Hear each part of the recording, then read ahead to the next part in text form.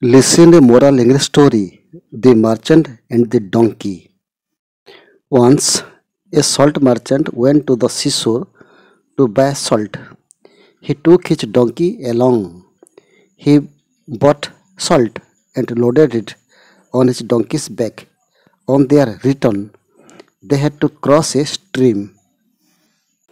Suddenly, the donkey tripped and fell into the stream. This is strange. My load has lessened, thought the donkey, stepping out of the stream. It was indeed so, as a large amount of salt had dissolved in the water. The salt merchant again bought salt. Trying his luck, the donkey knowingly tripped when he reached the stream and fell into it. Again, his burden lessened.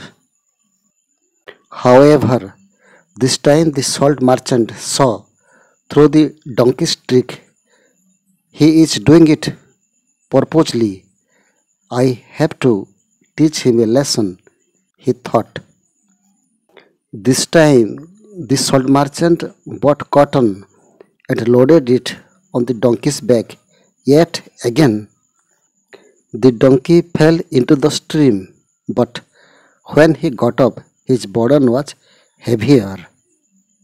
How is that? My burden is heavier, thought the donkey. Then he saw his master smiling.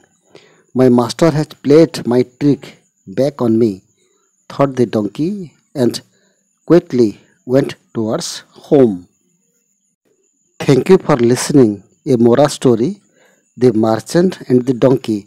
Thank you.